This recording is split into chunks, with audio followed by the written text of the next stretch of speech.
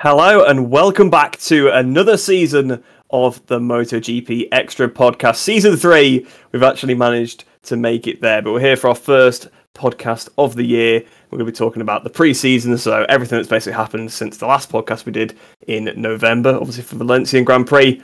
I'm Rhys, and joining me as always to discuss some Motogp action is my co-host Dill. So obviously with the pre-season testing, there is lots and lots to talk about. So we are just going to jump straight into it, sort of go through the different manufacturers, and we're going to talk about KTM first, and probably more mainly Pedro Acosta, because he has been absolutely phenomenal in these pre-season tests. Initially, looked like maybe it was just, he was dialed into the track because he had a bit extra time at Sepang, for example. He had the extra few days of the shakedown test, but even at Valencia before that, he was on the pace. And after that at Qatar as well, right up there from the start. Pedro, perhaps even better than we expected, Dill? Definitely, yeah, 100%. Valencia, it took him a bit just to get his head around carbon brakes, how you ride with the rider devices, the aero, and a bit of everything. And he just said that he was just kind of doing a couple things wrong.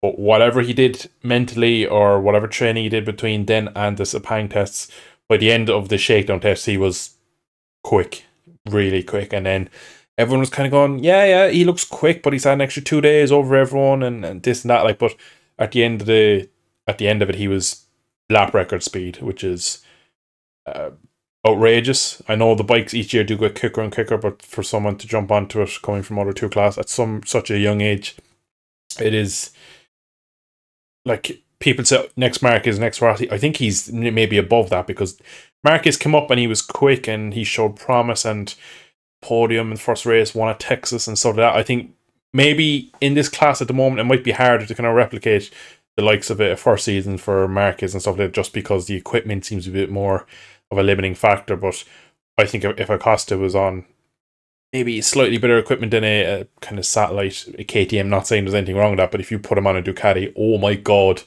I'd be probably tipping my hat for a race win in the first 2 or 3 rounds, because he just seems to have the whole package. Now, we do need to remember, he looked like this as well when he came up into Moto2, had instant, was on lap records everywhere, and then kind of struggled as he got into season. So I'm really eager just to see the first round, to really see how has he matured in a way that he can kind of put everything together, because there's so much more in these GP bikes than he's ever had to deal with. So it's an interesting one, but there is no question that future world champion without a shadow of a doubt.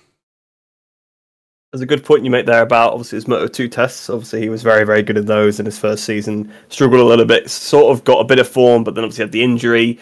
And his first rookie season was pretty good. His rookie season was quite good for a rookie season in Moto2, but yeah, didn't quite live up to the hype. So it will be interesting to see if he does sort of fall in the same way, or whether he'll have learnt from his mistakes. I do think he probably will have learnt a little bit, not got too caught up in the hype or anything like that, because he's clearly a very intelligent guy, very, very good rider. And I feel like he's just constantly analysing himself and just always improving. So I feel like he won't make that same mistake that he did as he stepped up into Moto2. And actually, some other interesting things about him were, obviously, I don't know if anyone's seen it, but that shot through the penultimate turn of Valencia, literally his first down the bike, was sliding it. It was unreal. It looked so good. And Aleix as well in Sepang was saying that he was sort of following Acosta at one point, and it literally looked like he'd been riding the bike for ages, didn't look like a rookie. So that is, some strong praise right there, and really is showing how good Acosta could be. He could genuinely be fighting for wins a few times this season. But the other KTM riders, they're not doing quite as well. Binder's doing okay. Binder is pretty much up there. I think Binder has been the fastest, actually, overall over the tests, if I'm not mistaken, in terms of the lap times. But you kind of expect that, don't you, with Brad Binder? I mean, he had a pretty good season last year. I think he let himself down, actually, in a couple of places, personally. But overall, his performance was quite good. He was there on the weekends that he should have been. I think he probably could have won a race. He probably should have done. Because there were races that weren't won by Ducatis that year, and they weren't him that won them. So I feel like when you're there week in, week out, you've got to be there the weekend that Ducatis are struggling as well. So I feel like maybe Brad let himself down, but it was still a good season. And I think, judging based on the performance in the test so far, we're going to see some more of the same. Do you think, Bill? I'm kind of hoping from a step from Binder himself, because KTM are on the up. There's no question that year on year. For a while when they came into the class, they'd they had a weird way of throwing parts at it, and then it would work, but then it wouldn't work at certain tracks, and then it wouldn't work anywhere. Like I remember when Binder came up, and the bike seemed to work really well for that season, and then it just went away. And then they kind of got the odd wet race win with Oliveira, and then Binder would kind of pull out a brilliant race performance to get himself a good result, but the bike just was never there. Now, over the last, I suppose, 2 seasons, 3 years, they've seemed to build, and they've got themselves relatively close. They're clearly ahead of both Japanese manufacturers. Probably just maybe a step slightly behind Aprilia, and still probably a good touch off of the current Ducati, especially GP24. We'll cover that later, but I think the current RC16 has enough about it that it might struggle over a full season, sprint races, qualifying, and a main feature and a race every weekend to maybe put a title kind of push on. But I think Binder is such a good rider. I think he'll be closer in some place this year, and I'd be very surprised if he doesn't get a full race win this year, because again, you did mention there last year, a couple of races that maybe slipped through his fingers. There's just something they were missing. Now, I remember last year around Austria when there was, I think, BT or TNT or whatever they were at the time, did a piece with KTM about their 2024 bike, and they were very quietly confident. And KTM is a factory that they don't really kind of, if they're getting excited, they know something. They're not like Yamaha where like, oh, this will fix it, and then nothing ever comes out of it. If KTM are confident there's something coming, so the bike looks better this year. I think other than, I suppose, Jack and Augusto doesn't seem to get on with the new bike. Jack seems pretty happy with it. Augusto's gone on to the new carbon frame, and it just isn't really clicking for him. Jack is a bit of a question mark because never been great in testing.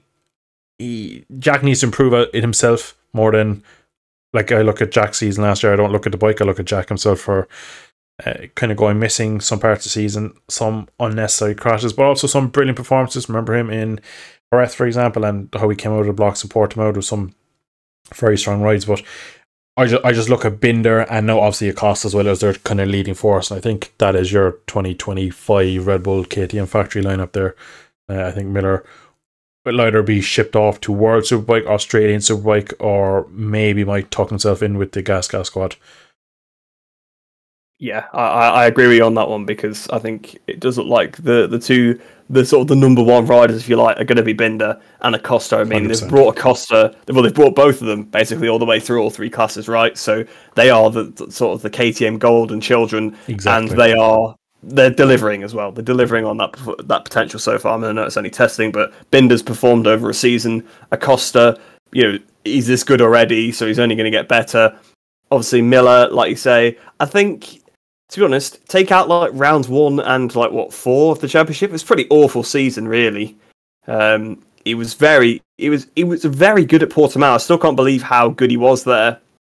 Maybe it helps him to get the bike dialed in a bit more, so potentially we'll see him quite good at this first round of the season at Qatar, because they've just had the 2 days test, although there is more of a gap, whereas at least Portimao last year, they pretty much had the test and then straight into the race weekend, sort of like the week after, whereas I think there's a bit more of a break here, so maybe it won't quite translate as much, but I feel like he started off the season very well at Portimao. Obviously, like you say, he had the really good ride at Jerez as well, although the KTM seemed to work really well there, and they had that massive start advantage, if you remember at the time, the clutch. They sort of found that, so I think that kind of elevated them up into the top positions right at the start, and if you can take a good position early on in MotoGP, you can kind of hold on to it. It's very difficult to actually overtake, and everyone's so fast, there's not really that pace delta. It's usually qualifying that does you in, which is funny because it's usually Miller's strength, but did seem like he was struggling with it last year.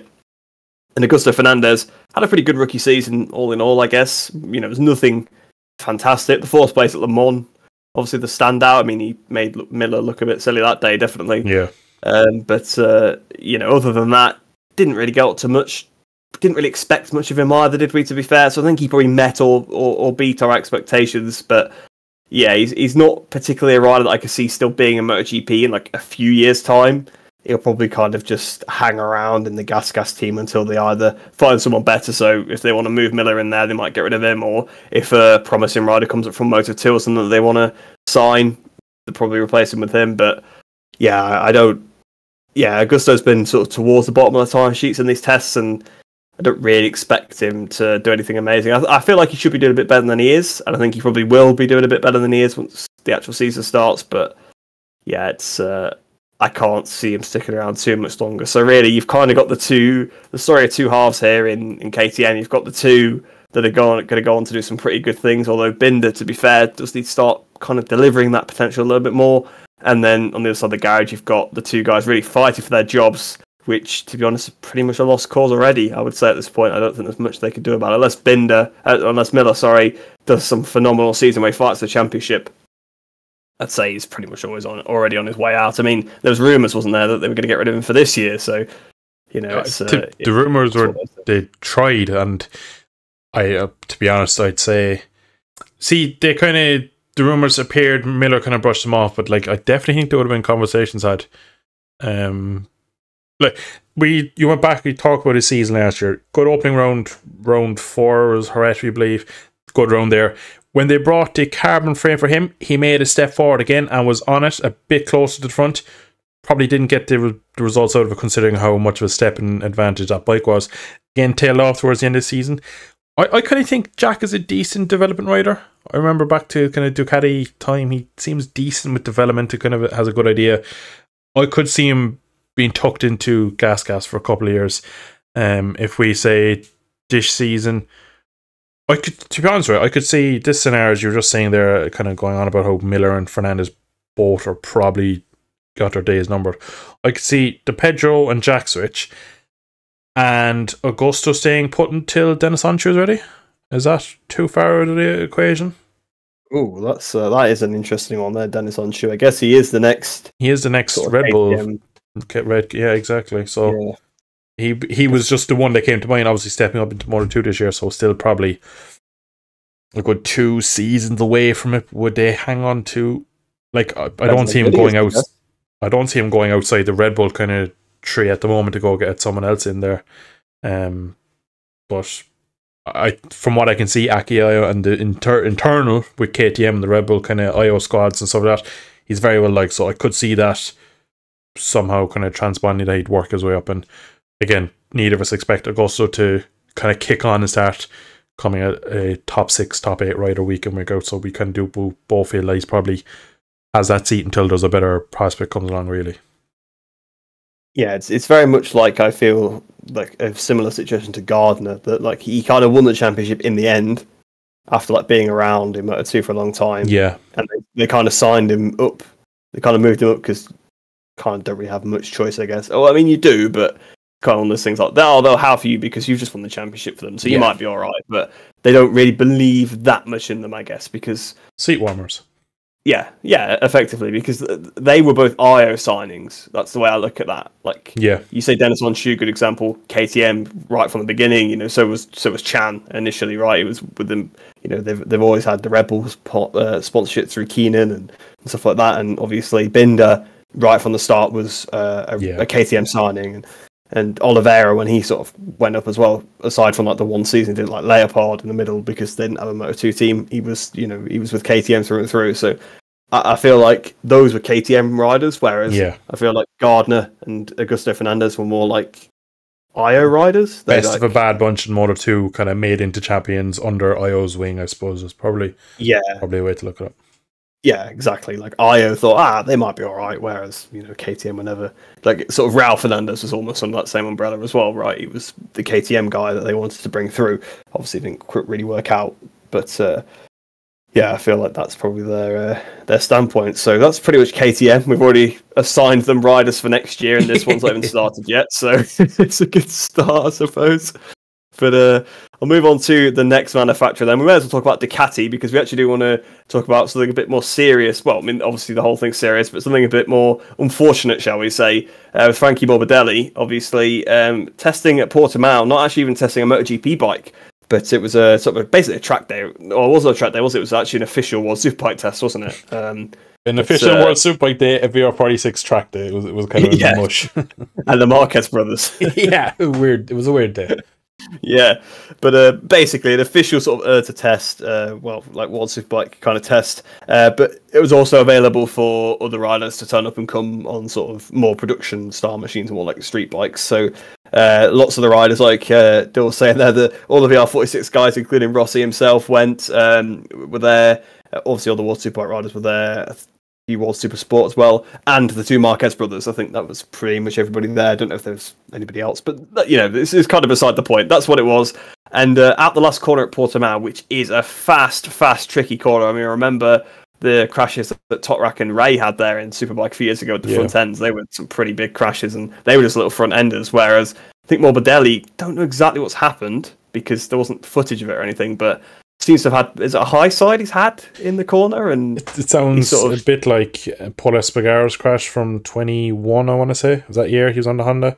Just kind of one of those, just as you get to the middle part of the corner, just came around and flicked them. But again, we've no footage, so we're kind of going off of what probably has been reported by the Marquez brothers, because they were directly behind it. They would have seen it. But we've very little idea. Remember it. Yeah, he's openly said he doesn't have a clue what happened. Yeah. So, but basically, big crash, knocked himself out. I think sounds like in quite a bad position as well, the way sort of his neck was and stuff. Behind him on track, as you were just saying, Dill, were actually the two Marquez brothers who stopped, pulled over. Obviously, the track had been red flagged at this point, so they could do that. And they ran over to him and attended to him before the marshals could get there and put him into recovery position and stuff, which was obviously great to hear in terms of, it's great, the sportsmanship and the care that's there. Obviously, it's not great that obviously Morbidelli was in that position, but it was good to hear that sportsmanship and just the general respect and care for the riders is there. But Morbidelli, after effects of that, missed basically all the testing. The only test he did was at Valencia, and he didn't look too promising at Valencia either. So I think he should be back for the first race by the sounds of it, but don't really know what to expect from Frankie, because obviously this is going to set him back even more. But he wasn't particularly looking stunning anyway. Yeah. Valencia, after the race, it's always cold. It's always a bit shit, really, is that test. It's great to see. It's great to see Rossi's first ever riding a Ducati, Lorenzo's first attempt on the Ducati, Marquez's first attempt on a Ducati. It was a bit of a team here. Same with Frankie. It was good to see him on his new bike. Coming from, how many years has it been? It was 2018 he jumped on the M1, so he's been there many years riding the inline 4, perfecting his style to that. Obviously the last couple of years the bike kind of went away from his development pattern, so he's probably maybe not had a very precise riding style in a way. He's probably tried to ride a bit different and maybe hamper himself a small bit. So jumping onto the Ducati, fresh slate, he needed track time, he needed as many laps, he needed to get through his kind of pre-season kind of data, get through the whole schedule, testings, work it out ergonomically. A lot of things had to go on through that test for him, and it was very windy in Valencia on the Monday after the race. Was it the Monday or the Tuesday? I can't actually remember. I think it was Tuesday. Now I think it's Tuesday, isn't it? Usually, yeah. I think, isn't it like the Moto 2 boys and the Moto 3 go? Yeah, on Mondays, I think it was like the Moto 2 and 3 Pirelli test on like the I Monday. Think that sounds familiar. So he had probably half a day, we'll say, on a really cold, windy Valencia. And again, I can't imagine it. That Ducati is very fun to ride around Valencia. To be brutally honest, that track isn't the greatest. So he's now coming into Qatar. We all kind of reckon he'll be there come race weekend. At the time of recording this, we've just finished with the Qatar test. So testing is done. It'll be kind of 2 weeks or 2.5 weeks until we have our first Grand Prix weekend. So you'd imagine he will be back for that. But he's after missing so much track time, as well as not after kind of figuring out how he needs to ride to Ducati, as well as he's going to a track that people have already had 2 days at. It's going to be, in some senses, kind of similar in a way to Bastianini's year last year, where he's so far behind, but obviously the lack of knowledge of the bike is going to really hamper him. Obviously, it's great that he's recovering and he seems well. He's just a bit tender at the moment, and that's pretty much why he couldn't ride. Doctors told him another big crash and a bang in the head could be a lot more serious than the first one. So it's good that he's not trying to force himself back early or anything, but for someone who's coming into a very critical part of their career, it's probably one of the worst things that could happen to him, really, in terms of his career, because we just don't know what we're going to get from him now. Because even if he had the couple of days in Sepang, he probably would have been allowed to ride in the shakedown. Maybe only one day, maybe he wouldn't have. I'm not too sure. But even if he did the full test kind of agenda in Sepang and then did a couple of days in Qatar, I still wouldn't be thinking he'd be coming in amazing form in Qatar. I think it would be kind of halfway through the season it'll start to click for him. But now I'm concerned for him, because we all know that there's Fermin Aldeguer in the wings looking to get into GP for 25. There's just a lot of people that want that seat, and 1 year deal, everything's just a bit messy, and I just feel that things could kind of go downhill very fast for Frankie. And it's a shame, because again, it's just a training crash, and it's really put him behind schedule for this year. So we're kind of hoping that he lands on his feet again and kind of gets going with it and kind of maybe finds that feeling. You'd imagine coming from the Yamaha to Ducati, it'd probably be a massive step up immediately, but there's definitely going to be things that the Yamaha does better that he'll have to train himself out of and get out of them habits and routines. But it's going to be probably a slow start to season. It's going to be, hopefully the team at least kind of give him a bit of time to get him to somewhere where he can actually show off his skill, because at the end of the day, he almost was a GP World Champion in the 2020 season. So we kind of are quick to forget his talent in Moto2 World Champion. He does a good rider in there. It's just at the moment, a couple of bad years on the Yamaha, as well as an unfortunate start to his Ducati career, is kind of maybe just put him out. There's one thing that I kind of see could happen. I see Digi as a bit of a stopgap. I genuinely don't think that VR46 really wanted him. In fact, it was signed so late. His form at the end of the season was kind of what kept him. I could see Digi being left go and Frankie being taken into VR46 for another year or two if it doesn't have a great season here in Pramac. I could see Valentino again being his own personal manager, somehow kind of just pulling the strings to keep Frankie in the class if Frankie kind of wants that. So probably not all. He probably has a bit more he's a bit more leveraged than your average rider. So yeah, I've rambled on long enough for Frankie. Can you tell he's one of my favourite riders? No. It's like, yeah, you're always saying you don't like Morbidelli, aren't you? But no, generally, I really hope he is well for the first race. It'd be great to see him, and I hope he does find that step in form, because it'd help him out a lot. I think you make a good point there that he won't fall off the grid even if he loses this seat to like Aldeguer or somebody like that, because he'll always have a space at the Rossi team. But then, where's Vietti going to go? What if Vietti wins the Moto2 championship this year? He's on the IO bike. He could very well win the championship. As we were literally saying earlier, that there has been, kind of, not average, that's a bit harsh to say, but some Moto2 riders that have shown glimpses, but not quite a championship package, got onto the IO and won straight away. So it's possible that we could get that again. Then do they want to put him in that team? But then if they need to fit Morbidelli in, where do they put him? And like you say, obviously there is Digi Antonio still there as well, although I'm sure they would probably prefer a VR46 rider over Digi, so they'd probably, move him aside if necessary. But it's just a very, very complex situation. And again, I feel like we've spent half the time talking about the 2025 season before 2024's even started. But I don't think the next rider that we're going to talk about is going to help that anymore, since we're talking about new riders of the Ducati. We may as well move on to Marc Marquez. Again, another rider who's had lots of things said about his future already before he's even turned a wheel on the Gresini Ducati in anger anyway. But we'll try and stick to just his sort of pre-season and his preparation. He looked very good immediately, which, is not massively a surprise at Valencia. He was, don't get me wrong, he wasn't top in the times, but he was up there. He was towards the top. Obviously, Valencia is a track he does like, so probably just skew it a little bit. But I'm pretty sure Bastianini said after his first day on the bike that he was already quicker than the other Ducatis through some of the left-hand corners. So that's a bit ominous for them already that Marquez, after literally 1 day, apparently he's already quicker according to the data. Sepang seemed a bit more of a struggle. Didn't seem quite as good. There's some clips of him running through the gravel and stuff, which is going to happen, obviously. It's testing, it doesn't matter. I mean, it happens to him on a race weekend. In fact, he's probably gone through the gravel and still one race as well. He almost did that, I guess, didn't he? But you know what I mean. It's not unlike Marquez to take a bit of an excursion, but it did seem like, the pace wasn't quite there for him.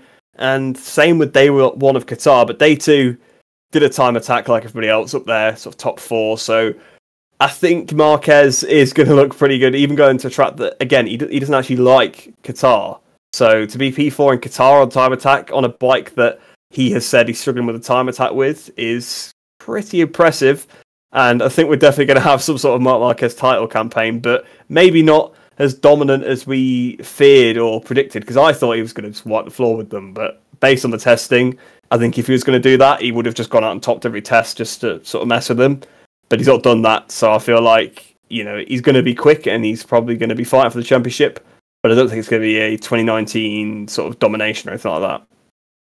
Yeah, I think big thing that needs to be said, he likes Valencia, does not like Sepang at all, and does not like Qatar. There are two tracks that you would say that are not good for him, riding style, or just does not like them. So he doesn't get out either of them tracks. Also had a lot of technical issues. I'm fairly sure he lost like 3 out of 4 days due to technical issues. Actually. Didn't he have 2 Sepang, in? He lost a lot of time at Sepang, I know that much. And he also had another technical issue in day 1 at Qatar, as well as crashing in day 2, which was first crash. So let's get the conspiracy theories out. Yeah, exactly. The tampering with the bike. Yeah, exactly. But it's no shock that he's quick. The issue at the moment is his own confession that he's trying to ride it like a Honda. He's doing the thing of moving to another team and just kind of trying to force it to fit another manufacturer. It'll take time. He obviously has massive strengths as a rider, and he just needs to learn his trade. And again, we need to remember he's not coming off. Like, everyone is making the comparison of 2003, 2004 Rossi. 2003 Rossi was top of the world. 2023 Marquez is, after losing his crown, hasn't won a race in God knows how long, has questionably 1.5 good arms, and has left his family to join the rivals. I'm not too sure what you call it. He's left the family environment of HRC and Repsol Honda to jump on a 4-tier Ducati. So yeah, it's a lot changing. It was never going to be. It was always going to be hard to see him. Rossi brought the family with him. You see, yeah, exactly, yeah, exactly, and also went from a good bike to a bad bike, and not the other way around. Yeah, so, true, but yeah. It's just the condition Marquez at the moment. He's not getting any quicker. He's kind of already said that. He's like, is he 30 now? Am I right in saying he turned 30 today or 31? Literally turned 31, I think, the other day. So yeah, it is. His best days are over, but like his outright speed is probably gone since 2019, 2020. I think. Again, Rossi won his last at 30. So yeah, 30 is a hard cut-off point. Like, you don't, like, there's exceptions. Davi, you could say, probably had the perfect storm of a bit of experience, and as he got older, as well as probably started getting when the Ducati kind of came at that time, his best years were in his, I suppose, early mid-30s. But that's not he's kind of the one rider we would say that. With Mark, I just feel he's been broken so many times since that crash in Earth in 2020. So he's lost so much as in terms of mobility. Definitely lost a bit of speed, and then he's lost basically everything that he lost with the Honda. That kind of connection, the way the bike development, that's all gone in that period of time. Now he's jumped onto the Caddy, and he's jumped onto a bike that you wouldn't really say it's a Marquez bike. It's all about corner exit really on that, and getting kind of braking as deep as you can, fair enough, stopping it and getting out of the corner, using the power, using their brilliant electronics and the way the bike is set up, whereas he's very known for his whole career chasing all the lap time on the entry. So it's going to take him a bit longer than a couple of pre-season tests to basically undo all that Honda knowledge and that muscle memory. So it'll take time, but again, if we had to race tomorrow at Texas, I'd be putting a 5-way bet that he'd be taking the victory. Yeah, I think he'll still sort of perform at those circuits, dominate at those circuits that he always has, because I think that'll just overcome, and even riding it like a Honda is probably still better than the way the Ducati guys ride the Ducati at those circuits. So yeah, it's going to be a transition for him, and weirdly, he will probably get better as his bike gets worse, so we might see a pretty consistent season from him. Yeah, that's very true. The GP23 should probably start as you could say probably started as the best bike, but the GP24 actually is already looking super good, which we will talk about in a minute. But yeah, you do tend to get that these satellite bikes start off better. We've seen it with Zarco on the M1 in the past and stuff like that as well, so it's not just specifically a Ducati thing. And then obviously as the new bikes get more dialed in, get the upgrades, things like that, they do start to drop off. But if we're saying Marquez is going to start riding more like a Ducati rider, just keep getting better, we could get that sort of straight line, just get straight P3s or something all season. Mm-hmm. That's becomes the first guy like for God knows how long to win the championship without winning a race. Is it like 125? Wasn't it like, the only times ever happened? Oh, it's one of Marcus's team is Altamora. Is it Altamora? Yeah, yeah, it's Altamora actually, isn't it? I think yeah. So like won the championship because I remember like the Mir thing everyone's going on about that year because he almost did it, but he just happened to win a race. He almost did it. Come on, Mir. Why did you do it? Why did you win that race for? But we may as well go on to talk about the GP24s. We did mention it there and sort of encapsulate, I guess, the rest of the Ducati riders, because if we spoke about all of them individually in depth, we'd be here all day, because there's about a million Ducati riders, isn't there? But talk about them as a whole, I guess. GP24 looks phenomenal. They said it was going to be a big step, didn't they? They said it was going to be a bit radically different with the aero. Not so sure I've seen that particularly. It doesn't, if you painted it black, I'd probably say it was just last year's bike. I probably wouldn't actually be able to tell the difference. I've not looked at it up close, so there probably is like bits that I'd be able to say, oh yeah, that's the 24, but it's not like as big a difference as they kind of made out, but it does seem to be a step in an improvement. Bagnaia seems to like it, Martin seems to like it. Interesting enough, Bastianini seems to quite like it, I think, this year, so that could be quite interesting. He's been up there in 2 of the 3 tests, I think, so far, so that's a good sign for Bastianini after what was a shocking season for him last year. Not all his own fault, but obviously he did do a great part of that season after his injury, where, aside from Sepang, he was pretty much nowhere, which again, probably pinch of salt. We did tests at probably 2 of Bastianini's best tracks, Sepang and Lusail, or Lusail is it now? I know they changed it and it's a U instead of an O now, but Qatar, we'll say, just actually get it right. So yeah, it could be, it's kind of hard to tell with obviously Bastianini, but those are the 3 GP24 riders, because of course Morbidelli, like we said, is out and everybody else is on last year's bike, but that bike, ominously for the rivals, looks even better than the GP23. Scary part is, we go back to when Pecco took over Martin in Doha in turn 1. He basically, Ducati had a complete mix-up. They had 2 engines, they didn't know which way to go. It was messy. In the end, it worked out, but for a long period, there were different bikes, different engines.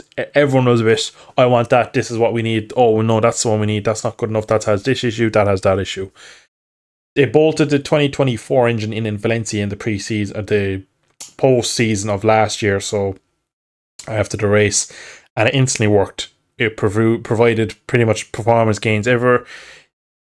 It's pretty easy, well, don't want to make it sound to kind of underrate them, but it's pretty easy to make more power. The issue in GP is making power that's usable, so I'm pretty sure if Ducati wanted, they could probably find a lot more power, but it's all about how much power that's usable as well. You don't want to kill a rear tire, because more power, more stress through the back wheel. It's might sound more power, more potential, but a lot of it is if you kind of go back to the was a Tenkara Honda that just absolutely made the most bullet of an engine, but like it couldn't do anything else. It just had unbelievable power, but the bike didn't really do anything else. In Ducati situations, that they made power that works. So as much as they have probably the most powerful engine, it also probably utilizes most of that.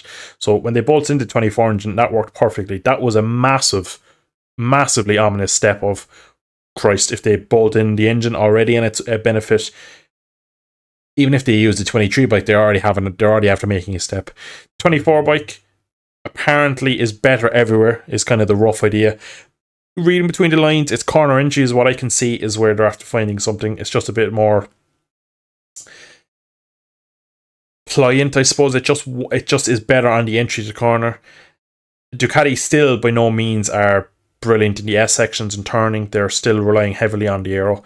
You did touch there on the fact that they're on about a completely radical bike, and I think it is in a sense much different, because I'd imagine a lot of the aero tunnels and the kind of Venturi tunnels through the fairing are probably very much redone, and there's a lot of work gone on there that we can actually see, because they were bigging up this whole fairing that was going to radicalize things and change things a lot. So I'd imagine it's a lot of things we can see is where they've made their gains, and as always, that's probably the most dangerous thing, because that's the hardest if you're a Aprilia or KTM, if you can't see it, you can't really copy it or kind of take inspiration from it. So a lot of people are tipping Marquez to kind of somehow get a championship out of this on his first year, but I think the GP24 is so good that it starts the season out of favourite, as well as you did mention that Bastianini in Qatar and in Sepang is usually quick, so it's a bit of a kind of pinch of salt about him, but he seems much happier. He was also a bit happier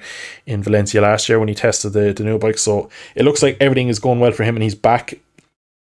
Still don't think he'll be enough to do anything against Pecco. I think Pecco is slowly getting into alien status now because he is definitely becoming more of a complete package. He's really top of his game. Pace is ridiculous. He seems to have his one lap pace back that it went missing a small bit last year for a period, so he just seems very strong. And coming into the season, we will do kind of chat with your predictions later, but I'd be probably putting my hat in him at the moment just because how well testing went. Testing always seems to go well for Pecco. He is very good in testing and maybe struggles a bit more on the normal race weekend just with the lack of development time over a weekend, but this has been a really dominating pre-season, so it's going to be tough to beat him, and even if you can beat him, there's still another like 3 of them floating around, so it's going to be tough if you're not on GP24 because that bike looks like it's made one of the biggest steps Ducati have ever made, especially since they're now at the front of the grid. Yeah, I think Pecco especially has made that sort of step over this pre-season. Even, the bike has improved, but Pecco just seems to be, he's won the championship again. Obviously, like you saying the sort of approaching alien status. Obviously, I still look at it that he made 2 championships he should have won quite difficult to win. If that makes any sense, like 100%. Obviously, Martin had more of a chance than Quartararo did because they're on the same equipment. So I don't really. Once that lead was gone and he kind of kept it even, I don't really blame him for that because it's difficult to pull a gap on a bike that's the same. And obviously he lost the lead through the injury and things like that. Well, it wasn't really entirely through the injury, but it played a part. But the year before, obviously, he made it very difficult. But he's taken 2 championships to the last round where he had like huge pace advantage at parts of the season. So it'd be interesting to see if he can have that dominant season this year. If he's got the pace, it looks like he's not got a lot over Martin though. It looks like they're gonna be quite close. I think we'll probably talk about that in the championship predictions potentially. But both of them looking really good. Bagnaia topped every test as well now. So maybe not Valencia, but he didn't do that many laps there, did he? He just kind of did a bit of a. I'll just check if it's all right. I'm sure he's still nursing the hangover, probably. So, yeah. It's probably why. But so in 2024, the actual calendar year, I think he's topped both tests, right? So he is looking very, very unstoppable, and it'll be interesting to see going into Qatar what his pace is like if he can sort of try and bounce back. Well, not bounce back, sorry, continue in the way that he was at the end of last season, because obviously he won the last race. I'm sure he'll be hoping to continue it. Yeah, it'll be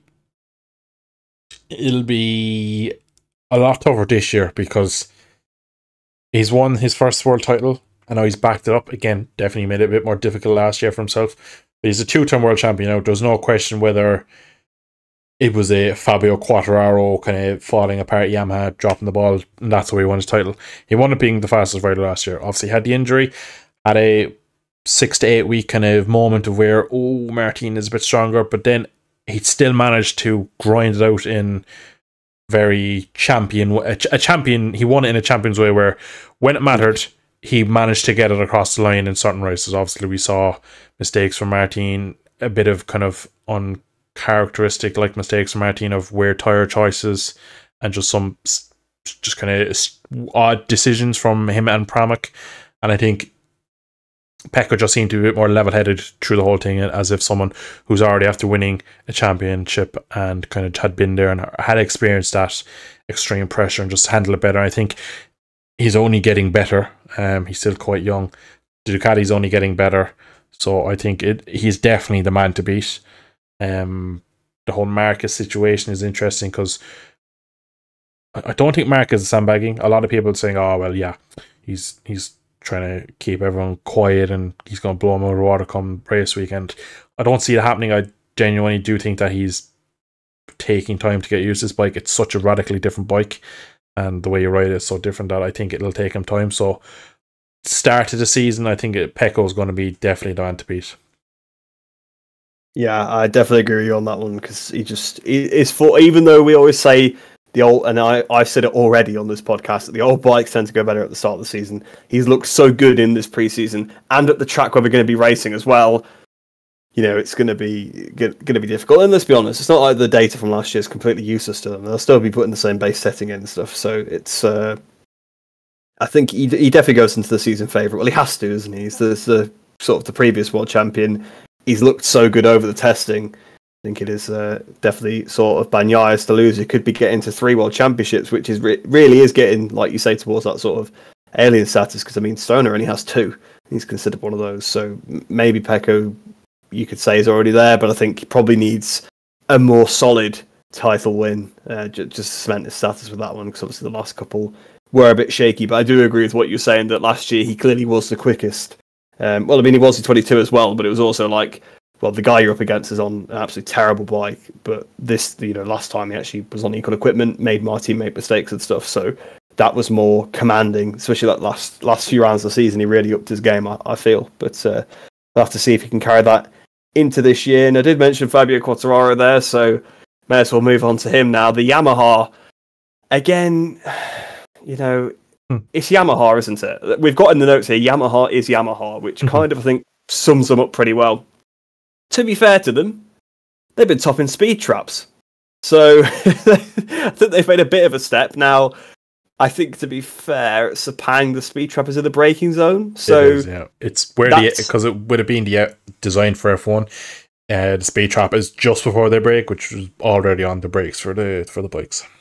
Yeah, so that kind of skews it a bit, but it does show that the Yamaha's actually getting good on the brakes, which is a good thing to have because it's obviously always been a quarter speed bike, so meaning you don't want to brake too late and carry no corner speed, and probably will help them make passes still anyway. So I think there's been a bit of a step there potentially, and obviously they'll have concessions for the first time this year, so will Honda, who we'll talk about in a bit.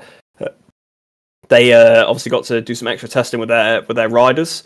With the shakedown test, Fabio Quartararo and Alex Rins were there doing those tests, so they're allowed to have the 2 race riders there, which is going to be good for them. We'll see how much of a step they can make, but it seems like they still got the same weakness. The top end probably isn't as bad. It does seem like they probably still had made a step, even with the whole sort of braking thing, and that's good because that means they can put more aero on more than anything. I mean, I know they're getting blasted on the straights, and obviously that's kind of annoying, but having more top speed means they can also put a bit more aero on, which will help them in the other places where they're struggling, like the corner exits and the 1 lap pace. But unfortunately for Yamaha, seems like the 1 lap pace issue is still there. Sort of at the end of the shakedown test, I think Fabio was like second fastest time or something, and it looked pretty good. And I think even on maybe day 1 of the official test, he wasn't too far down. But once the Ducatis and the KTMs and the Aprilias started going for time attacks properly, the 2 Yamaha boys, they just dropped back once again. And it looks like it's going to be another tricky season of just Q1 performances and then miracles on race day to scrape top 10s and the odd top 5 and odd podium when the track is a bit of a weird condition or whatever. Just, it looks like it's going to be pretty much a repeat of last year, maybe slightly better, but again, they've made a step, but so have the other guys. So I think it's just going to be another season of bad qualifying results and overstepping the mark in the race to try and make up for it. So I listened to a podcast with Crutchlow just after day 2 of Sepang, and he was quietly confident that they had made a kind of step everywhere. They were basically, they knew exactly what they needed, and he was adamant that what was coming would fix it and that they would be back towards the front. That was yesterday. Today I see a headline from Quartararo that we still have no grip. So either what Cal is kind of hinting towards that's coming, it's something to do with rear grip. It has to be to do with rear grip. Unless it's something aero, but then again, aero provides more grip in that sense. So whatever it's relating to, it's down to rear grip. Unless they haven't got that yet, or else it's after being a massive failure in Qatar. I don't know. The issue I have with their top speed thing is, if you look at they topped the speed traps in Qatar, and again we've already mentioned, or not Qatar, sorry, Sepang.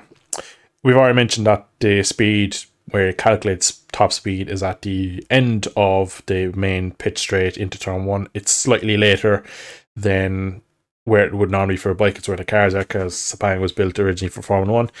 You go back a couple of years and Jack Miller was blowing it completely out of the water on top speed, because essentially he was kind of taking the piss on the brakes and just braking so much later, and by the time he'd get to the transponder or whatever, his top speed was ridiculous. It made it look like the Ducati had found 5-6 miles an hour when it was just kind of Jack skewing the data. Again, I think Yamaha in a way are kind of doing it. I think that they're still so bad out of the corner that they're not getting to the braking zone as fast, which means their top speed isn't as good, which means they can just pinch a few yards and brake, so they're getting to the sensor closer and faster, but not as fast as a Ducati that gets out of the corner, or KTM that gets out of the corner, and they're pretty. So I still think the fact that they look quick in a straight line is showing that they still can't get out of the corner. It's just kind of skewing the data. It's kind of, if you kind of think of it as, if they're not getting out of the corner, by the time they get to the end of the straight, they're not at the same 210, 215 miles an hour Ducati's doing, and they can just hold it for a split second longer, maybe 5-10 meters deeper into the braking zone, and just that slightly alters the top speed figures, and it makes it look like they're there. That's probably what I see. In fact, Fabio has mentioned already that they still have no rear grip.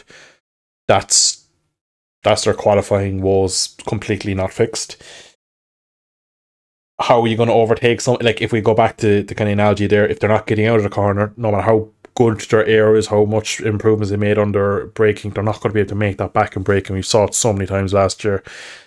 Stands out in memory, Luca Marini at Bud overtaking Fabio, and by like fourth gear he had like taken 6-7 bike lengths out of him, and there was just nothing you could do. You are a passenger. So I think overall Yamaha have made a step, but it looks like that it's probably not going to do them any good. Over a 40-minute race, it might take a couple of seconds off. Might be the difference between 7th and 8th, but I was optimistic until the end of Sepang, and again the fact that Fabio's quite unhappy in Qatar again, that does no grip, and all the same noise are coming out of Yamaha, and especially from Fabio. Alex Rins obviously is new to the bike, so he's still learning and still kind of figuring out what's good, what's not good. But it's a big season for Yamaha because each team has their superstar. KTM has Pedro and Binder. Bar Aprilia don't have a super. We'll probably cover them in a bit. We'll probably move on to them next. But Ducati has Pecco, and we already mentioned that KTM have their superstar and Yamaha have Fabio at the moment. But it'll be quite easily for them to be without a superstar if they just don't get their act together, which they appear to be trying, but it's kind of ending in the same result. But I don't know. Maybe I could be wrong until we see them racing. And in a race situation, because again, Yamaha's race runs are always amazing, but it's when we come to putting a V4 in front of them, whether it be the KTM or the Aprilia or the Ducati, it just completely wrecks everything, and there's a lot of issues when it comes to race day for them that we probably don't see a lot in testing. Yeah, exactly. You're not following up behind a Ducati like for 20-30 laps in testing, are you? Whereas that's exactly what they're doing in the race, so it kind of ruins them when they're trying to take their flowing lines, and then they just get blasted on the straight, and then get people cutting them up, so they have to brake earlier and things like that. So it doesn't take into account those races, like you say.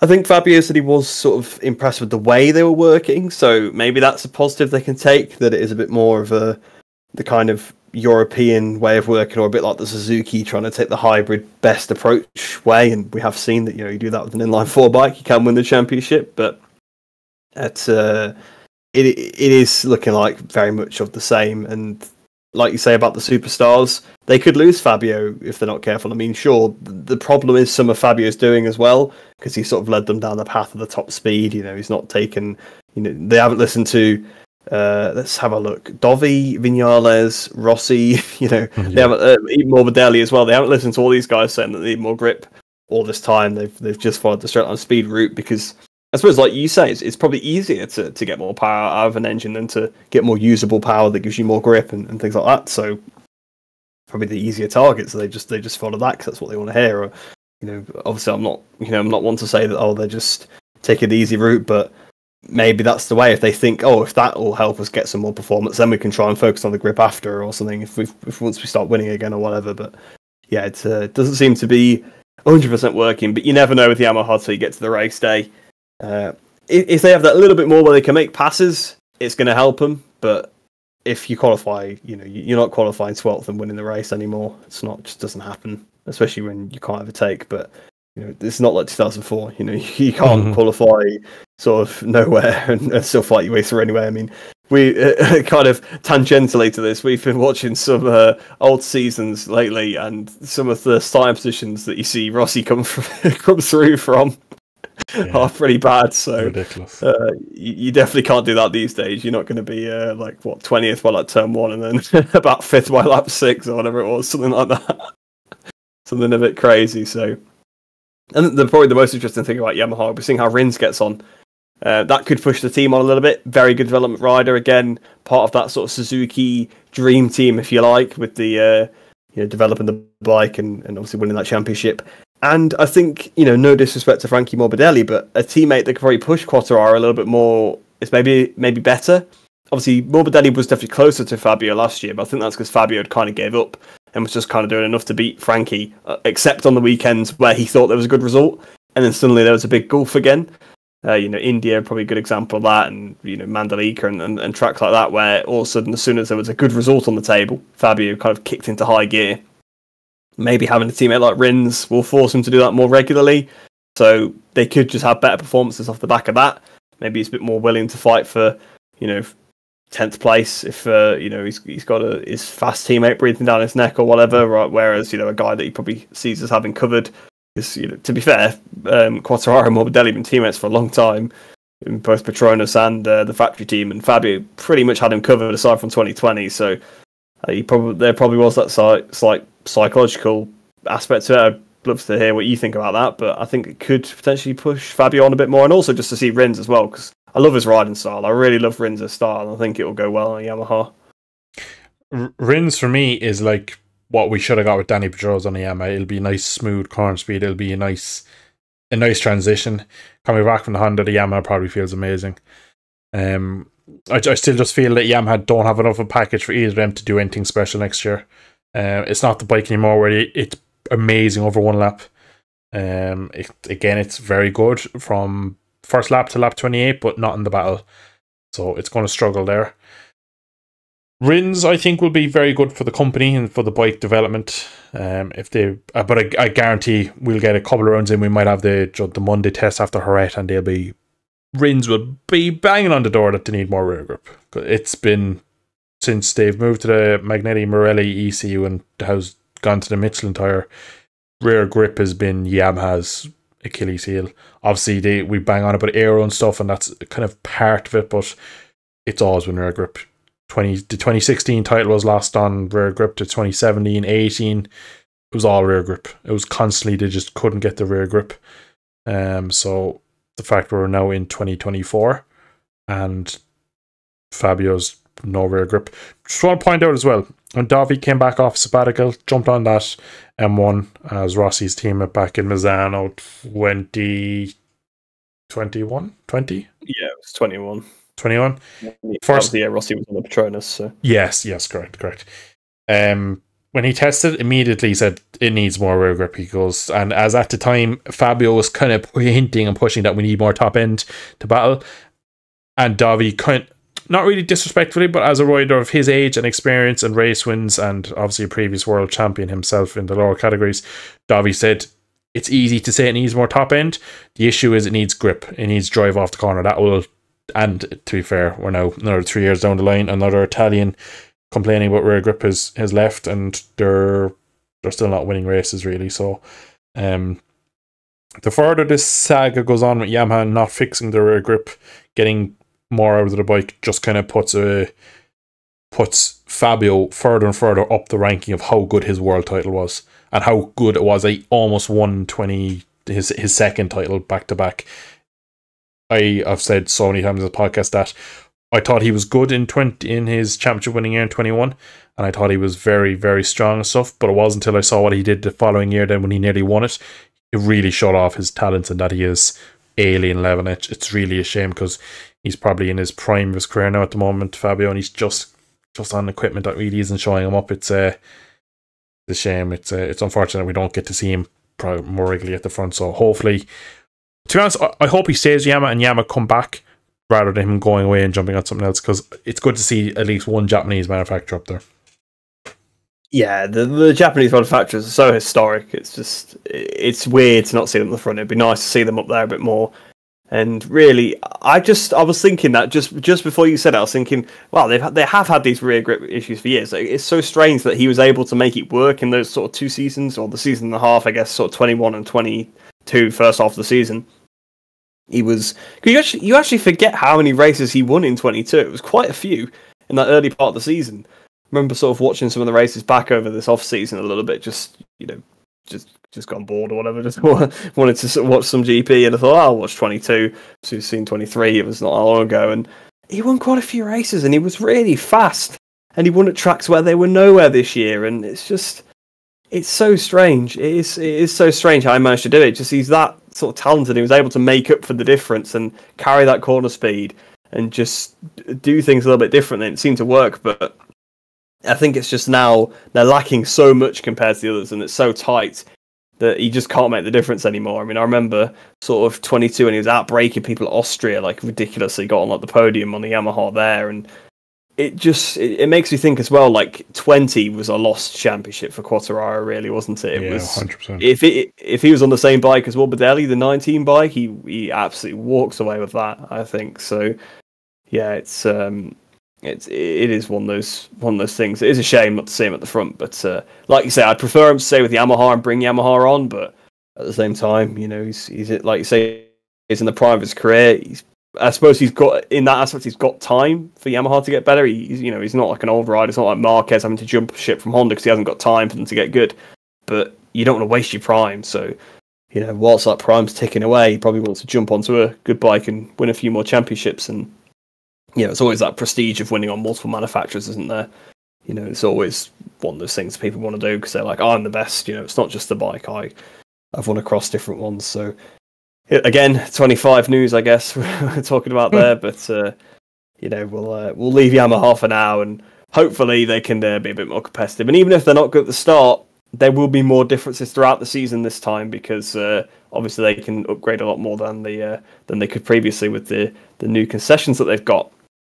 But we'll move on to Aprilia now, because I think you did say at one point that we'll talk about Aprilia next, so may as well go on and talk about that. And another manufacturer that is a bit strange. I mean, first thing I actually want to talk about before we get into any of the points, what is that spaceship of a bike that they pulled out at that, that unveiling? It's ridiculous, isn't it? Because all the testing before that, or like the previous tests, it kind of just looked like the same bike still, the one from the year before. But then they unveil this bike, it's got all these bits of aero on, it's not got a rear mud guard, it just looks so bizarre. It looks so strange. I'd love to hear what you think about it, but I just got to say that because I remember seeing it when it got unveiled. And I was like, "What is that bike?" It just so strange. I feel like they're really pushing the ball out there. Kind of, they kind of got towards the front when Aleix won at Silverstone, or podium at Silverstone, and then they were building. And each year they were like, "Or if we just find a small bit else," I think they've got to the point where like, well, unless we risk it, we're not really going to go any further than it. So I think this year's bike is a roll the dice is the wrong phrase, but it's a bit more, there's more risk, because from what I can tell from the riders, well, take Aleix out of it because Aleix loves it. Maverick especially thinks the potential is higher, but it's not as good of a bike. It's not as easy to get as fast out of it, but it's there if you can get it. So it's like the better the rider, better you can get out of it, but it's a bit more of a handful to kind of get the lap time out of it. So maybe you might see higher highs from Aprilia this year, and lower lows is what could be with this bike. But again, I'm glad that they're still plowing along, and that they're not kind of resting, that they've won a couple of races over the last few years and they've been thereabouts and they've been one of the top manufacturers. So I'm glad again that they've thrown another good push at it, and the fact that we will at some point have 4 factory Aprilias on the grid is a real good showing that they're kind of here to stay, because it feels like over the last couple of years everyone's kind of taking a step back and trying to find the way out of the sport. So the fact that Aprilia Elite to be really pushing on strong is good to see. But the Aprilia is a great bike in testing, it just struggles in racing. It has a bit of that Yamaha can't pass as easily. Great bike, probably maybe not it's probably second to the Ducati over one lap, especially in Aleix's hands. Seems to be very good in that sense. It seems to have the corner speed as well as the V4-ness, and where the Ducati doesn't still really turn as much. So over one lap, I think they pretty really can get nearly a complete lap. But coming into this season, it's going to be interesting to see Maverick. He's been there long enough now. He kind of has to kind of kick on. Aleix getting to the end of his career. Can he go kind of one last good season? Oliveira, kind of fresh slate really for him because of what happened last year. So many injuries, so many bad fortune really. And again, Raul, can he find a step now?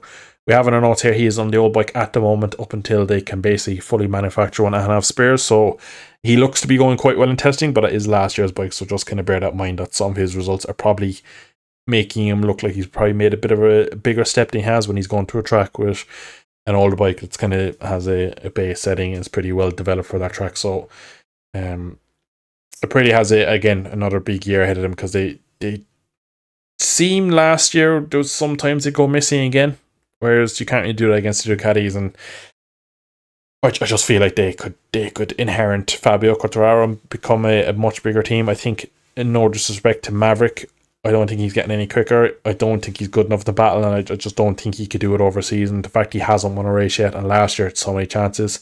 Aleix has been brilliant over the last 5 years with them, but again, he was never tipped as a world beater. He kind of overperformed in most of his career, and again, the fact that he kind of had this brilliant story where he came through with Aprilia and kind of built them up to what they are.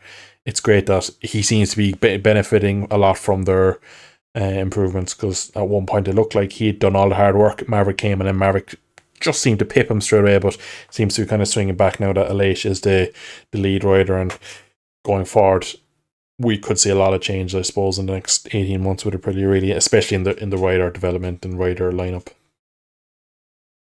Yeah, it is one of those things. They did last year. They did go missing a few times, didn't they? They had some really good races like Silverstone, because even before the rain, they were looking really fast, like all three of them.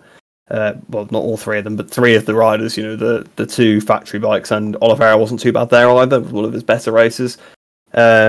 Obviously, Catalunya was probably the high point, the 1-2 finish. And obviously there was the sprint race as well, where they were both up there. Potentially could have been 2-1-2s there if it didn't quite play out in the way that it did. So there were some highs, but there were also some weekends where they were just notably nowhere. Like you say, Vinales had quite a few opportunities to go for a win. Mandalika, really, he probably should have won. He caught up to Bagnaia and then just seemed to just get stuck there and couldn't do anything. Was almost amusing in a way that Vinales caught to the back of Bagnaia and couldn't pass him, and then Fabio Quartararo caught up to both of them and couldn't do anything either. Mm-hmm. And then Vinales and Quartararo were fuming after the race that they just couldn't overtake on their bikes, which, to be fair, probably Mandalika itself played a part in that, because obviously you couldn't really go offline.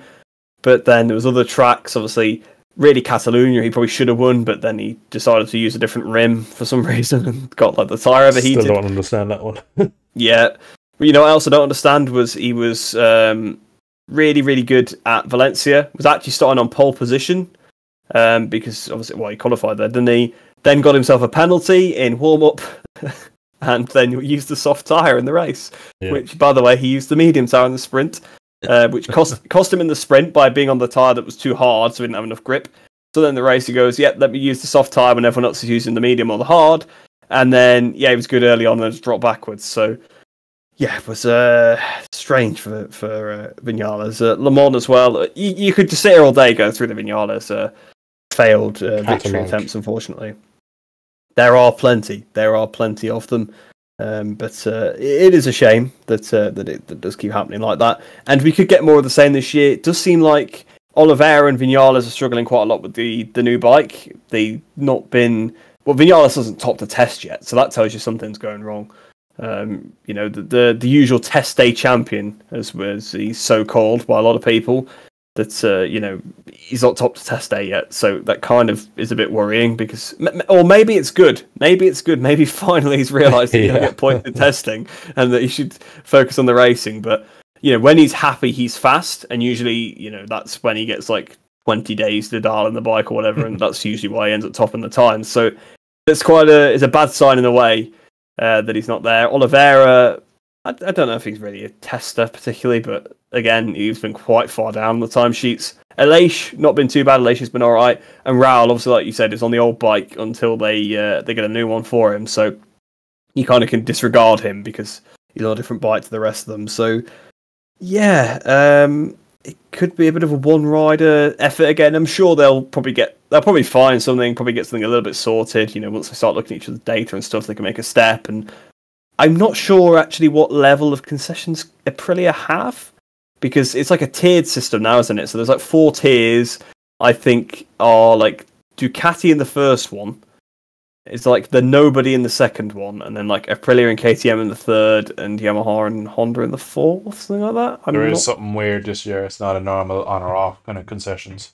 Yeah, so it is like there are tiers, and depending on what they have, they get a certain number of wild cards, and obviously the bottom tier you're allowed to race with, test with your race riders.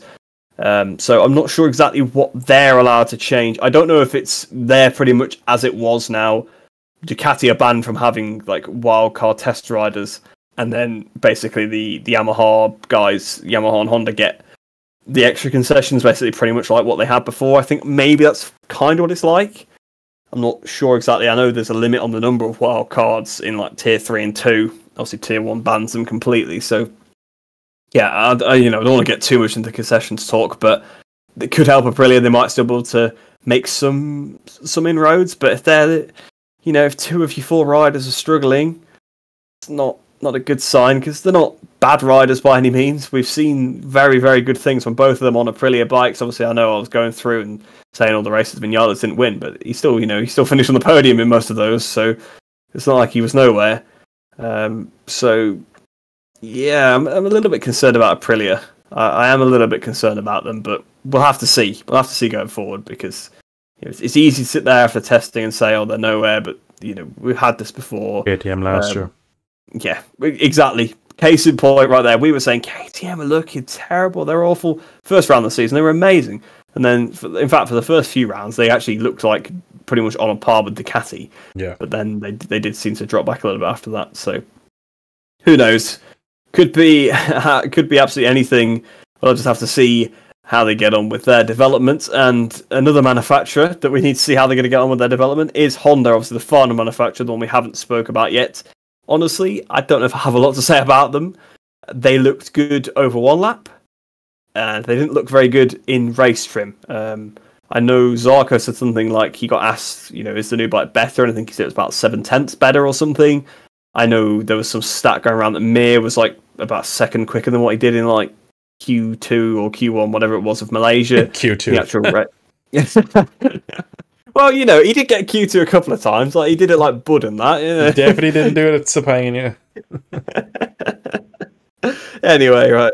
But we also have to remember last year there was that stat of Alex Marquez being like 2 seconds quicker and on the Ducati, and he didn't win like every race, did he? So it's take it with a pinch of salt, because actually something I do want to mention, even it's nothing to do with Honda, basically, the times seem to be ridiculously quicker. The bikes have made a big step. I know the tracks are rubbered in, it's good conditions, but they are breaking records I didn't think were possible at some of these tracks. So is it a bit more of a 2022 season where we're getting a big step from the previous year? Because I'm getting that kind of vibe. I mean, let me know what you think about both the Hondas and that point there. The Honda, to be honest, I'm happy Honda have kind of, if we watch the whole of this year and Mir makes Q2 10 times, qualifies front row once or twice, and finishes in the top 10 twice all year, I actually think that's a good season for him, because at the moment, Jesus Christ, yeah, exactly. We go back to last year, 23, couldn't get a lap out of it, and it had nothing in the race. So if they've at least shown that they can produce a bike that, all right, maybe it shreds its rear tire and goes backwards or whatever, but like the stat you were mentioning, that it was, I think to be exact, it was 1.1 seconds quicker than he was in his Q1 time versus what he did in the test. Now, Sepang is very, very dependent on weather conditions, depending on time of year. It's very humid there. Track represent there's a lot to it. That's the bike isn't 1.1 seconds quicker. That it's not as simple as that. Like for example, like Nakagami wasn't 1.1 seconds quicker than his qualifying time. So it's kind of a it sounds amazing that they found 1.1 seconds and they lost, was it 8 kg, 7 kgs or something, a lot of weight. Rumor something like that, wasn't there? There was a rumor that they shred a lot of weight. Now it's hard to see how, like, 8 kgs is so much weight. That is ridiculous. If we go back, remember Petrucci's like diet and weight loss he was on death's door trying to lose like 1 or 2 kgs just to make a small difference. If a bike could lose 8, geez, there was something seriously wrong in terms of the development stuff. Seems that this year's engine for Honda is better, but it all kind of comes back that it looks like the bike may be able to hold its better over a lap, but I don't think anything in the race. Now, as they maybe understand a bit more, maybe they can kind of do the opposite of Suzuki used to do, and they can kind of figure out the race runs a bit better than qualifying. Obviously, historically, that Suzuki, that Mir went on to win a championship, couldn't really qualify, but on Sunday it was one of the best bikes out there. At the moment, it looks like Honda's the complete opposite of that, where he might surprise a few people on Saturday, might have a couple of good sprints, but really on Sunday he's kind of going to be in for a war pain, and that goes for Marini as well. He's going to have Marini is Mr. Saturday, isn't he? He is, exactly. So maybe he'll benefit from that. But it's just, if you sit here now and think of all the Ducatis, you think of the KTM's and Aprilia, you don't see how a Honda or Yamaha can kind of go up 1-to-1 and beat any of them really. Even with their improvements. If a Honda's beating a KTM, it's a bad weekend for a KTM, not a good weekend for another Honda, is the way I look at it. And I could kind of compare all the Japanese manufacturers in that kind of sense, where if they're beating any of the Europeans, it's a bad weekend for the Europeans, instead of, oh, Yamaha looks strong this weekend, they're up in top 6. It's like, oh no, KTM have absolutely no real grip. XYZ is happening. Oh, they're really having an off weekend. That's why. Brought the special Chang tyre. Yeah, exactly. So it's one of those things where, again, Yamaha and Honda both have made steps, but still, I look forward to Jerez, put it that way. I don't look forward to the first few races of the weekend. We've always seen are a bit fruity, to put it mildly. Things Let's change. not forget the 2022 Honda on the podium there. Exactly. Oh, they're going to be targeted then. This Polisbagra almost won. Yeah, exactly. Bet we looked a bit silly with that one. Well, I can't remember what we said about it, but I bet we were saying, that Honda looks good, man. We definitely didn't. We definitely were like, Paul did amazing. I'm going to check this afterwards, actually. That wasn't that our first episode? That would have been the first episode, because it's first exactly my side episode. Yeah, exactly. If we went back all that far and said that he was going to go on to do well, we probably should have ended it after one episode. But anyway, it's going to be another tough year. But again, the fact they have so many concessions out, I'm looking to see them making big steps throughout the season. And maybe if we get to the mid-season and they do kind of find something, maybe around Aston time, I wouldn't be surprised if they're using their test days wisely. Yeah, it sounds like they are making the most of them. Sounds like they've booked a lot, so we'll have to see how they actually get on with their testing, because they do seem to be trying to maximise the concessions they've got, which is good. Unlike how we've seen before, where like Yamaha and Honda have not used the test days they've had available, even like they've not used their test riders that much. Whereas sounds like maybe they've even been told, look, we've gave you these concessions, you better use them, kind of thing. So we'll have to see how it develops. Obviously, it is a good step on the 1 lap pace. I think I glossed over them a little bit, but they were really happy. They genuinely were really happy with the 1 lap pace. And then the next day, they did the race runs, and they were all just not very happy. They dropped. The tyre dropped a lot. So, yeah, it'll be interesting to see how they get on in the races. I think you make a good point that they could be good in the sprints, but yeah, we'll have to see. It's strange, Honda, as well, because I don't mean this in the wrong way, but they've also not got like a superstar rider, I guess. I mean, Mir is, I suppose, the closest they've got. But Mir's never been superstar in terms of the amazing pace he's had. He's been more of a very complete rider, very smart. Where he goes about it, he puts complete weekends together. He doesn't, kind of, pretty much. But if you think of the world champions that we've had the last few years, he's probably the least superstar-like in terms of, you don't expect him to wrench a bike that's not up to it to a position that is. Although his 21 season was very good, actually. I think that was actually better than his 20 yeah, season. his 21 season was so overlooked in terms of what he did. Yeah, because the Suzuki was decent that year, but it wasn't by any means, he destroyed Rins again. He destroyed Rins, really.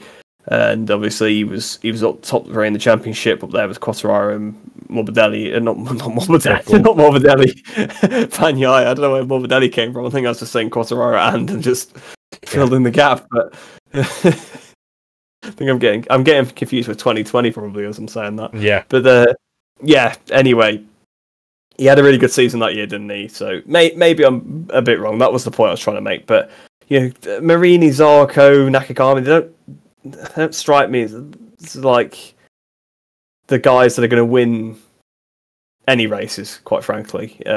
Because Zarco's won one. Took him better part of a decade to do that, and had very good equipment. Yeah, has had very good equipment for pretty much that entire time, aside from the KTM year. 6-7 months in KTM, yeah, and then we'll see what he did the rest of that season. But I guess maybe the Avinti Ducati wasn't going to win a race, but he did get a podium on it though at Brno. Do you remember? Did get a podium on it at Brno, yes, when Paul turned in on him and he got a penalty, and the epic long lap penalty. Yeah, I still think about that to this day. That was still ridiculous. That was one of the first ones we'd seen as well. We thought they were all going to be that cool, but it's fair. That was a rubbish long lap penalty, by the way. Like they lost basically nothing from that. It was a slightly wider line. I miss Brno, man. I miss Brno. Me too. It would have been. Anyway, we're going off track, I guess, with that. But so my point was Nakagami's never won. Had the chance to and crashed once, and never going to probably come close to that again. Really, he's not shown that form really since that year. He was quite good at a few rounds, but ever since he's been nowhere pretty much. Marini is Marini. So, again, never shown race-winning pace. Shown some really good one-lap pace, actually. Last year, he made a good step in that direction, but he just faded immediately, pretty much. He never really led the races for very long that he was on pole for. So, again, can't really see that. And Mir's only won one race. So, between the four Honda rider lineup, there's 2 victories. So, it doesn't exactly fill you with sort of confidence. Even like the 2-rider team of Yamaha has more wins than that by quite some way. So it's because that's not even Fabio just stat padding. That's Rins as well. I think Rins himself has more wins than the whole of the Honda lineup. So yeah, it's interesting because the bike obviously isn't quite there, but even the rider lineup I think is a bit underwhelming. So yeah, I guess we'll have to see how they actually get on in the season, but we may as well finally go on to our championship predictions. We did allude it earlier on. Let's not go really boring with this. Let's try and be a little bit more interesting. Maybe give some reasons to why we think what's going to happen is going to happen. I have a feeling that it's going to be another bit of a Martin Bagnaia battle with some Marquez mix in there. That's sort of my opinion. I think that's a bit safe, isn't it? But judging off the pre-season, even though Pecco has taken the headlines, Martin has been right behind him every step of the way. Like, not big gaps at all, very small gaps. And that's good because it shows that he's not sort of lost his head after the closeness of the championship, because especially at Valencia, it looked like maybe things were getting to him and he was losing his head. And we've seen previously when things aren't going his way, it can start to go wrong. In 22, for example, he crashed out of about 20,000 races because of all of all the issues that are going on with the engine and stuff. So it's good to see he's taken that momentum forward. Looks like he's still going to be challenging Bagnaia this season, and you'd be silly to count Marc Marquez out. Bastianini could be involved in that. We could get a 4-rider Ducati title fight, and who knows, Binder or Acosta might show up. I can't see anybody else being in it at all. I think I remember like Motogp 2022 predictions I made. Like I predicted, it's going to be a massive title battle like 2017, like loads of different bikes. But it could happen. Could happen this time. But I think it will be more once the season sort of goes on. It will be kind of like a couple of head-to-heads. I think it could be Martin versus Bagnaia with Marquez sort of making an appearance, depending on how scratched that bike is. To be honest. For me, it's the GP24s versus Marquez. I don't see Aprilia Aprilia's riders aren't good enough in my eyes. KTM have a rookie that has potential to go on to greatness and has a lead rider that has potential to win world titles. But I just think that the GP24 has moved even further away instead of the gap getting closer. That everything they've done with the engine, the fairing, whether it be new swing arm or anything else that they've done internally with that bike, it's just made such a step that the fact that we're going to Qatar and it looks like the GP24 is the bike to be on already worries everyone. Mark will figure out the Ducati.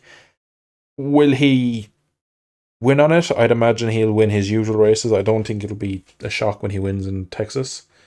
Sachsenring. Is Aragon back in the calendar next year or this year? He is back on the calendar, yes. Just 3. Like, if I said to you now, exactly. If I said to you there now, name 3 races Pecco's guaranteed to win. I can't think of any that Mugello, maybe. Mugello, yeah, that's I'd give you that 1. Misano, he's all been quick at, crashed out of most of them. Austria is a Ducati track, so I wouldn't say it's a Pecco track. He's pretty good at Aragon as well, actually. Yeah, although Marquez on the equal machinery and not a broken arm probably does win that one this time. Yeah. Although Bagnaia is probably also a lot better a rider than he was at that point in his career, so that does change things up. Where else is Bagnaia quite good? That's the thing, though. There isn't, like, Rossi had Jerez, he had Catalunya, he had Mugello. Lorenzo had Le Mans, he had Qatar. Lorenzo had a couple of tracks as well, also Valencia. Estoril, exactly. Stoner had... that was only for a couple of years, but still, Stoner, Phillip Island. Yeah, Phillip Island, Laguna. There was tracks that, right, like, if you look at Pecco, that's probably maybe... It's not really a weakness that he doesn't dominate at a couple of tracks. He's probably not been in the class at the top end for long enough, but you look at Marquez, you go, yeah, Saxony, lads, don't bother. Roll the bikes on Saturday evening, big barbecue Sunday morning, leave Marquez, do 28 laps on zone. Save the petrol, save the trees. Texas, unless it's something goes, like, again, unless it's like another 2019 where he's comfortably leading and something happens, I don't see... He's so good in the left-hand corners. It's almost... It's going to be nearly impossible to beat him there, as well as give him a bike that's now equally quick. And by the time we get to maybe not Texas, but by the time we get to either Aragon or Sachsenring, he's going to have half a season under his belt on a GP23. And him and Frankie Carcetti are going to have to figuring out a lot with that bike. So there's if I have to put someone right now for the championship, I'll go Pecco just because of his preseason. Factory rider. Looks like he's mentally... Maybe he's figured out some demons again. He's always been quick in testing, and if he's put under pressure, he might crack. But last year, he was put under a lot of pressure in certain situations and seemed better. So I think if he can kind of make a similar step that he made from 22 to 23 and 23 to 24, I think he'll be very close to being the complete rider. So yeah, I'll go Pecco if I have to put a rider on it. I actually didn't say a specific one, so yeah, that's why I did it. I will say it as well. That's why you're like, oh yeah, so I'll say a rider, just pass it back. You know what, I'll go different, because it'd be boring if we said the same, and I think Marquez is the easy answer, so I'm going to say Martin, because I think, it's easy to say Marquez, because you can be like, well, he's won so much before, and I could just blame it on the bike if he doesn't win. And Bagnaia, you said Bagnaia, and he has been so good at the test, so I'll say Martin to be different, because I also hope that Martin can take it to him, because I'd hate it for last year to be his only sort of time fighter for the championship. So it'd be good to hopefully get that round 2 of their title fight, because it was a pretty gripping one last year, it must be said. I was on the edge of my seat, so it was definitely a better season.